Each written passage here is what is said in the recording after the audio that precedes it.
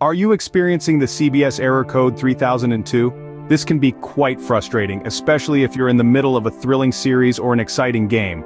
Don't worry though, we're here to help you get back to your viewing as quickly as possible.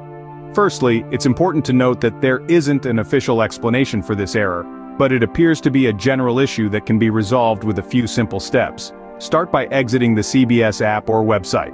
Wait about 10 seconds before relaunching it. This simple reset can often clear the error. If you're using the CBS app, make sure it's up to date.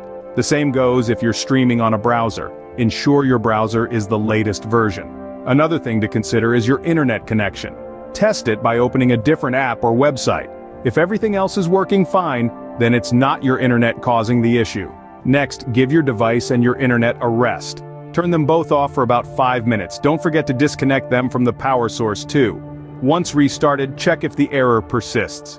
If the error is still there, it's time to uninstall the CBS app from your device.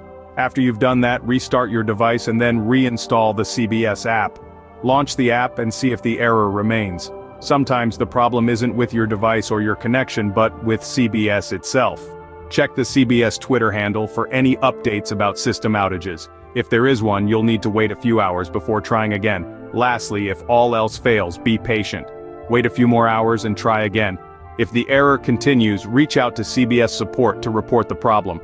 In summary, to fix the CBS error code 3002, you can try restarting the app or website, updating the app or your browser, checking your internet connection, restarting your device and internet, uninstalling and reinstalling the app, or checking for CBS system outages. If nothing works, contact CBS support.